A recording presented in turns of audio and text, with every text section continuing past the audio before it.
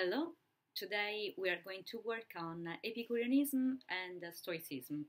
I'll divide our lesson today in two parts. So, in the first part, we'll talk about Epicureanism, and in the second part, we'll work on Stoicism. Um, both schools can be considered a part of normative ethics, remember. And the normative ethics had three other schools: deontological ethics, consequentialist ethics, and virtue ethics. Of course, many more than this, but we just worked on these three. Epicureanism and Stoicism can be considered two schools belonging to virtue ethics. And similarly to consequentialist ethics, virtue ethics is a teleological form of ethics, meaning it's an ethics that is directed to the understanding of the telos, is grounded more on the goal of the action rather than its premise, as it could be for the ontological ethics. Now, Epicureanism is a school that takes its name from Epicurus, the founder. Epicurus was born in 307 before Christ, so we are talking about ancient Greece. And although this school takes the name from him, it's a school that became popular not only in Greece but in Rome, and still today it has its acolytes. The Epicureans are also called the philosophers of the Kapos. Why? Because the Kapos is the garden. Kapos is the Greek name for a garden, and they used to take their lessons in a garden. This gives you immediately the flavor of this kind of school, which is fully based on edone. Edone, it's again another Greek word to say pleasure. So the telos in this case is to feel pleasure. Of course, this kind of pleasure is not exactly what we mean today by pleasure. We'll see what kind of pleasure Epicureans were seeking. And now let's start with an example, a very common example. Let me drink. Okay, falling in love, beautiful. I hope everyone can experience something like that more than once in his or her life. When you fall in love, every problem somehow magically disappears. You are not anxious anymore about things. You are not worried. Somehow light becomes brighter, and you experience changes in yourself that you would have never expected. What happens? Why does that happen? Because you experience a sense of pleasure that is very close to what Epicureanism would describe. There is a psychotherapist, a Jungian one, Guggenbuhl Craig. I hope my pronunciation is close to the right one of this name. This psychotherapist considered Eros. He wrote this beautiful book, Eros on Crutches. He considered Eros a powerful force before which the ego can just surrender. So Eros is very close to this powerful self that is not just our self, but it's a kind of an absolute strength that is in front of us, and we surrender to that, and we enjoy this flow, and we become part of it. So we experience a sense of pleasure that helps us to understand ourselves better, and it's a form of pleasure that is egoless, because it's true our ego is absolutely happy to experience this sense of good feelings, but it's not the owner of these feelings. Love, amor che ratto mi prese, Dante wrote, love is something that possesses you.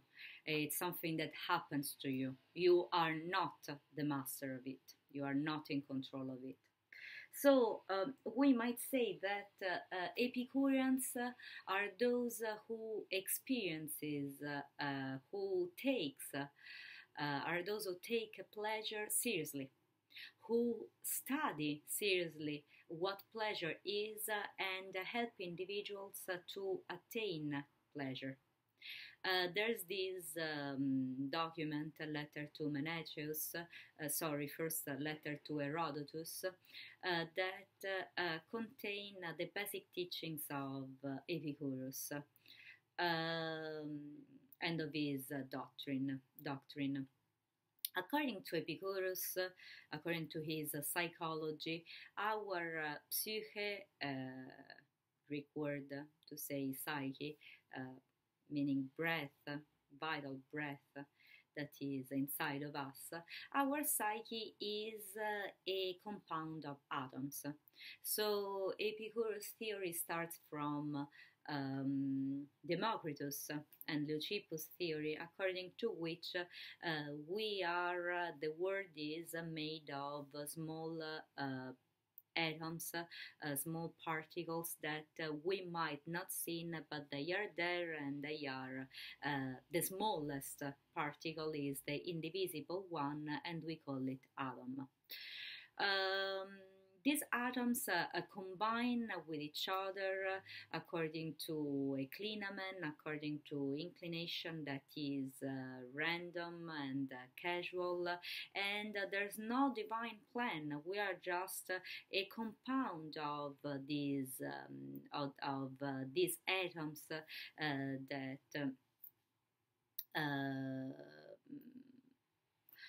float in the void and make the things as they are. This means that there's an absolute freedom, and in this freedom we have not divine plan to accomplish. We are free to be in charge of our life without having the weight of fulfill some kind of divine plan that is waiting for us. So we are just a living body without a specific future to accomplish. We cannot be acted upon because we are just free atoms that randomly combine with each other.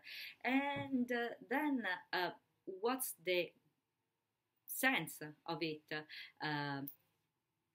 What's the ethics behind it? What's the psychology that is implied in this physical and psychological stance? Basically, what they say is that since we are not in control of anything, since we are absolutely free, better to take a seat and enjoy the wonderful mysteries of life. Since we are not in control of our body, of our life, or what can happen to us, of the universe, better to spend our life in true enjoyment of what is given to us. Before I mentioned being in control of our atoms, of our lives, in this sense, being in control by surrendering our egos that try to keep everything in order and controlling all that could happen. So surrendering that to this big power that we might call love, or self, or consciousness, or logos, and so forth.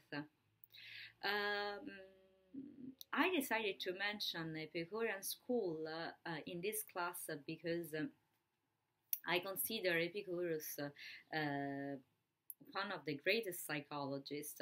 In his letter to Menaceus, he tried to heal his clients, his students, from the basic anxieties that might hit the human being in the course of his or her life. Existential philosophers and psychologists took inspiration from his letter or from his teachings. I'm thinking of Yalom, Irvin Yalom, for example. In this letter of Menaceus, he proposed a tetrapharmakos. Tetrapharmakos is a word that means tetra, four, Greek for four, and pharmakos, medicine. So in the tetrapharmakos, it basically suggests people to take this kind of medicine in order to heal the sense of anxiety that might hit in a particular moment of his or her life. So instead of taking Prozac, better to use the tetrapharmakos. The tetrapharmakos tries to heal four of the basic anxieties that might hit an individual. The anxiety of death. We can't deny that our existence is going to end, so better to take responsibility for that, better to be aware of it and enjoy what we have and its end. So to the problem of dying, Epicurus replies by saying, not be anxious, not be afraid, don't be afraid of dying, because when death comes, you'll not be there, and when you'll be there, death will not be there. So dying is something that cannot interest you personally, because you can't encounter death, since we are body, and this body combine and disrupt, and there's no soul. So your soul is not going to meet death while your body is going to die, because you are one with your body, and when this body is going to die, you will not be there anymore. Nice story. That might help. Attached to that, there's the problem of feeling pain. So it's true that dying would bring you pain. But what they say is that pain is just a momentary state of mind. Pain is something that changes our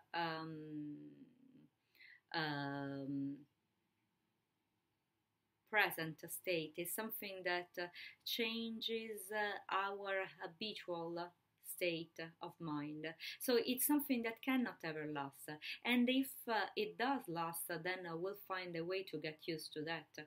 So pain is not something we should be afraid of, because it would change our normal being, our normal behavior, but not forever, because then we'll find another balance. Then there's another anxiety that is connected to being afraid of gods. I use gods because that was a polytheistic society. We might say God today. So we are feeling somehow overwhelmed by the almighty power of these gods, and so we are superstitious about that, and we are afraid that God is going to punish us if we don't pray it enough, or we don't do what these mysterious will wants from us. To that, Epicurus said, don't let yourself be overwhelmed by religio, in the Lucretian sense of the word. I mean, by these superstitious thoughts. Just just think that God is a happy and loving God. Don't project on this God something that belongs to your side. If it's almighty, it doesn't need your life, it doesn't need your pain, it doesn't need your suffering. Just live your life and take from it all that it can give you. Then the fourth reason of anxiety is that of losing our ability to feel pleasure, becoming anhedonic. Uh, well, it says that pleasure is the condition of our life instead. Hedone is the goal of this techne bio, this technology of life that Epicurus is building, fine-tuning in his lab. Of course, this kind of pleasure is, as I said, as I mentioned before, is not the adrenalinic pleasure we might think of today. It's not that form of pleasure that we can have if we get an A in a class. We work, then we get an A. That is exactly the opposite as pleasure, because that kind of event is going to disturb the balance of our soul, of our peace.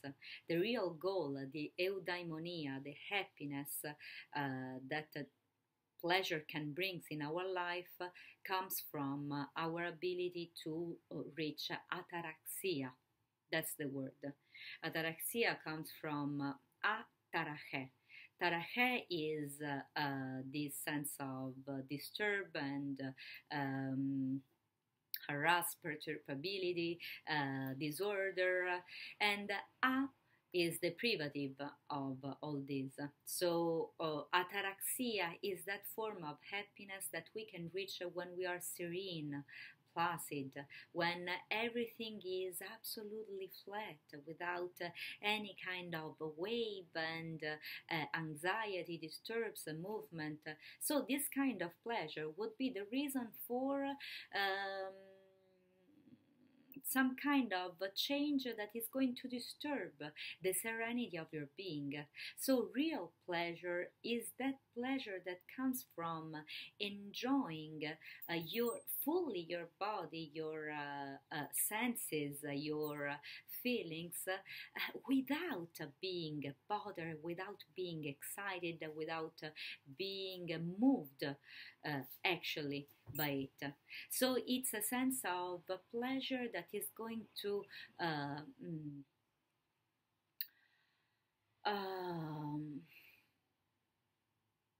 reinforce your sense of serenity.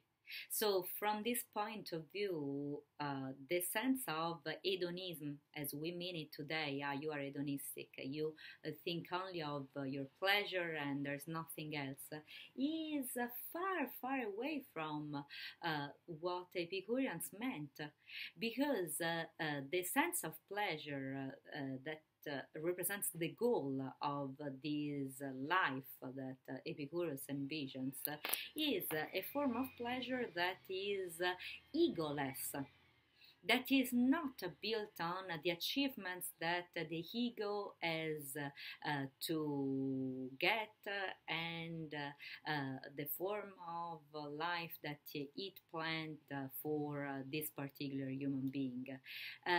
It's instead the opposite. It's a form of pleasure that comes from surrendering to the peace of the universe, to the spectacular, the wondrous beauty of the universe, and taking pleasure of it without being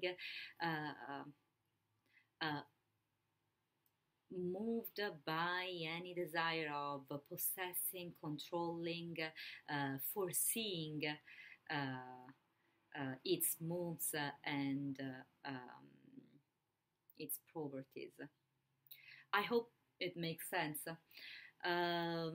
Because it might be a useful technique for life in general today too.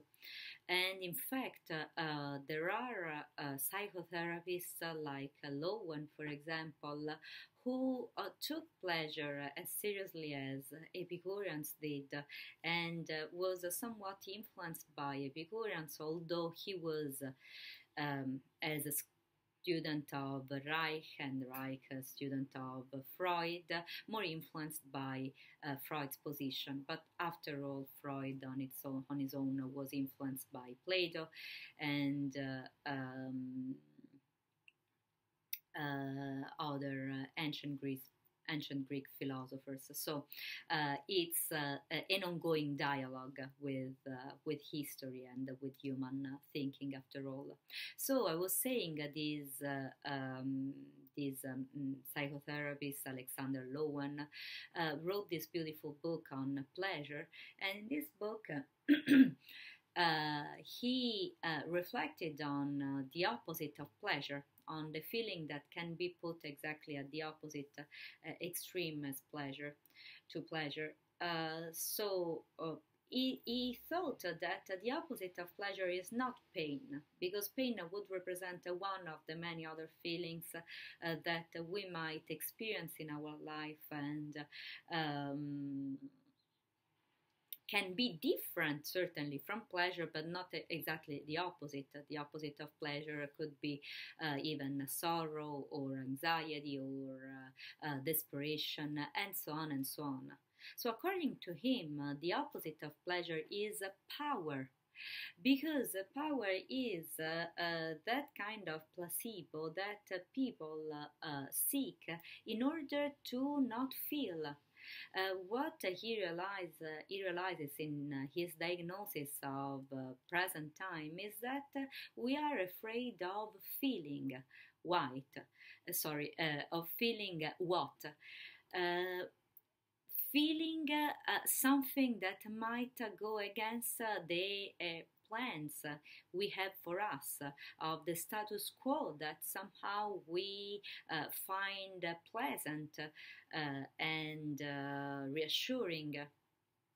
So we are afraid of feeling, because a feeling might spoil that sense of well-being, that sense of control we think we have on our life. So power is the opposite as pleasure to pleasure, because power obliges us to reinforce our ego. It's a placebo that we think will work, but in fact it lasts just the time of a very rapid change. So through power we can get money, we can with this money buy new things, and then the sense of emptiness takes over and grows bigger and bigger in our body. It becomes a bodily feeling. So a pleasure should be, according to Lower, a sort of a phronesis, to use Aristotle's word. A sort of a practical rationality that would help us to monitor ourselves more than our egos, and to help us to know where we are, what we are feeling, and where do we want to do, independently of where we planned to go. So in this sense, both Epicureanism and Stoicism are schools that are particularly helpful for this present society, because both these schools were founded in a moment of great upheavals in Greek society, and they encouraged human beings to take care of its own soul, and find a psychological balance that could have been enduring independently of the external changes. So it's a kind of encouragement to take care of the inner citadel instead of the outer one. In that sense, considering the political distress in which we are living today, Stoicism and Epicureanism are becoming to view technologies of life that are more and more helpful today. Uh, Trying to find our inner balance independently of what can happen outside is a powerful means to reach a fulfilling life. Now, Stoicism was the big rival to Epicureanism and vice versa, although their approach to life seems to be somewhat similar. Stoicism was founded by Zeno of Citium in the third century before Christ, and in a way that is similar to Epicurus, Zeno tried to fight the attitude of um, being scared of feelings and cope with this fear with anesthetic. So basically, what could happen today and what would have happened before is that if we feel something, if we feel pain, or if we feel extreme excitement, then we take an anesthetic. The word anesthetic comes from Greek and it means absence of feelings. So we take something that a drug that helps us to not feel anything. It can't be the solution. The the technique that mm, Zeno proposed is that of taking responsibility for what you're feeling, understanding what is inside that feeling, being honest with that without repressing that feeling, but being with that, and then not identifying yourself, not freezing yourself in that feeling. So you shouldn't allow yourself to be possessed by that feeling, which doesn't mean that you are rejecting it thoroughly, but it means that you felt it and then you decided that you are not that. You are not one with that feeling. So it's a way of taking responsibility for your feelings and decide what to do with that. And this is grounded on a psychology and a physics that is very precise and peculiar to Stoic thought, because according to Stoicism, our psyche, our psyche, is again, as it was for Epicureans, a corporeal and an intelligent psyche. The intelligence of God is distributed in all our body, but again, it's the intelligence of God. So, according to Stoics, there's this animating principle that is an intelligent principle and enlivens, animates us. They call it pneuma, divine breath. And we are that breath at the same time. We are that sameness and whole at the same time. We are interconnected with each other by this intelligent force that we can call breath, we can call logos or love. It's a force that makes this cosmos an oikos for everyone. And cosmos is a beautiful word because it means at the same time harmony, order. So their teleological principle, differently from the Epicurean principle, is such that we live according to an intelligent plan. So our own breathing is something divine, and it's somehow an answer, a response to what happens to our life. So, according to them, we are constantly reacting with our aesthesis, with our sensations to or my to impulses that challenge our present, our life. And then to these challenges, we react by deciding to accept or not the challenge. And now this seems something somehow outlandish because thinking that our exhalation, our breathing might have a decisional power on our cognitive, psychological, and spiritual life seems to be something far away from reality.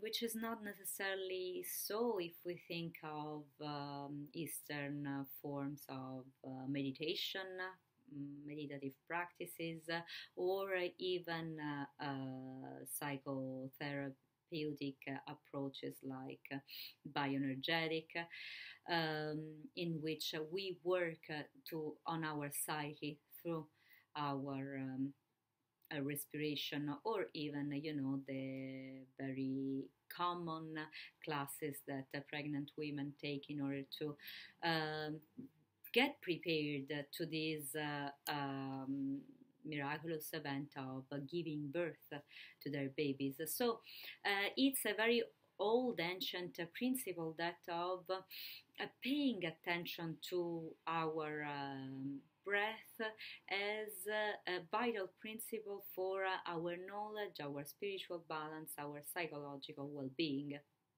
So there's this sentient exhalation that determines, for example, that evaluates the data that we know that we come in contact with while we are learning something, and then it's from this evaluating moment that we organize the data and assign a value of truth or falsity to the data, or the same for the attitude we want to assume in relation to something that is happening to us.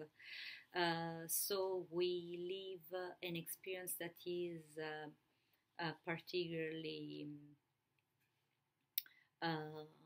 distressing for us, then we decide to again take responsibility for what we feel and then assume an attitude that might identify ourselves with that distress, or we might decide to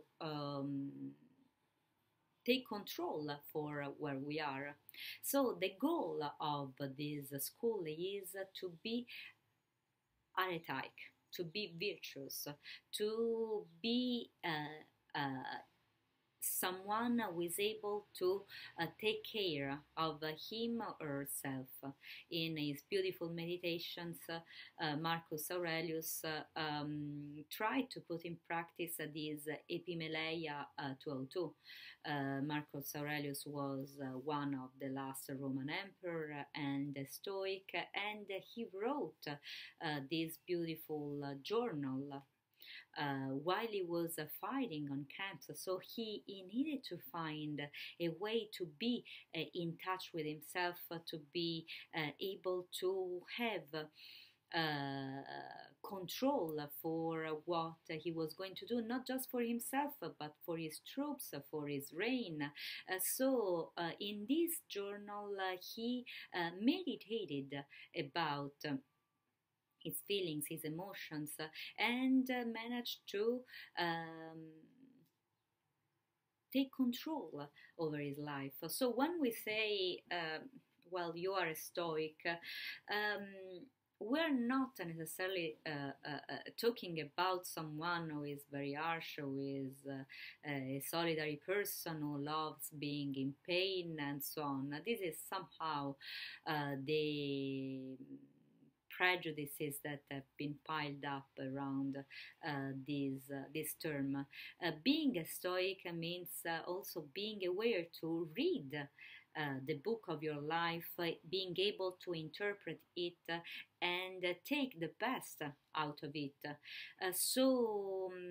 Apathia, the extirpation of the passions, which is something that Chrysippus preached, is not necessarily a way through which you detach yourself from your life, but is a way, it's an invitation to read your passions, to be aware of it without immediately judging them as wrong and repressing them. So being able to feel these passions and find through them peace. I mean, discovering that you are not necessarily this roller coaster of feelings, and you can have an apathic life. Meaning a life that not necessarily identify with these path, with these passions. Apathic means exactly the absence of passions. Now, today, passion has a meaning that seems mostly positive: adventurous, romantic, sensuous, and so on. Passion in Greek, paschein, means suffering. So patience is something that can bring you suffering, and you can avoid that by being aware of them, not identifying with them, and experiencing them somehow. Don't allow them to take control over you. So there's this beautiful book, the Letters to Lucilium, that Seneca wrote. Lucilium is just himself. He is trying to calm himself down. I mean, he was the teacher of Nero, a very difficult student indeed. So he had to find a way to find peace and a sense for what he was living. And there's this line, this very first line in this book, in which he says, "Vindica te tibi." So find a way to own yourself, to be responsible for yourself, to read the sense, find a sense for what you're living. That's the bottom line, we might say, of this school. The goal is to find happiness in being a virtuous person, and being a virtuous person means being able to reach apathia, to reach a stability that might help you to find the reason why you are living this and not another life.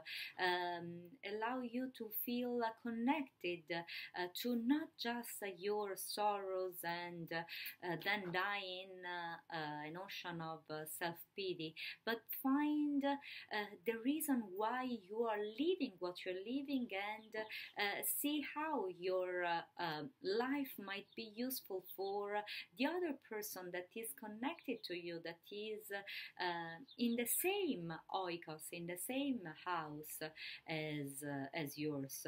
Your telos, your goal life, your vocation is interconnected with another person's vocation, and might help the other person to fulfill its telos. So it's not necessarily the philosophy of solitude. Of course, in order to put in practice this self-sifting of your soul, you need solitude, but it's a very interconnected solitude. And the virtuousness you are going to get is not just one virtue. That's the other thing that it might be helpful to emphasize in Stoic school. So you are not just, I don't know, loyal or a good friend or courageous. According to them, virtues are all similar. It changes the level of, basically, it's a difference in degrees more than quality. So the quality is always the same, being able to be apathic, being able to be responsible for what you feel, and realizing that you are not just that feeling, but you are able to see through that. Then this disposition would allow you to be courageous if you are responding to a situation in which you have to decide whether to embrace this feeling or loyal. And so on and so on. So the different virtues are just different ways to respond to the situation according to that disposition. So that's all. These are the two biggest schools that I wanted to introduce you today in order to make your readings in class a little bit easier. And these two schools are certainly important for an overview of normative ethics, are certainly schools that still affect our lives together and today. If you have questions, you can find me at susi.ferrello@gmail.com, and have a good day. Bye.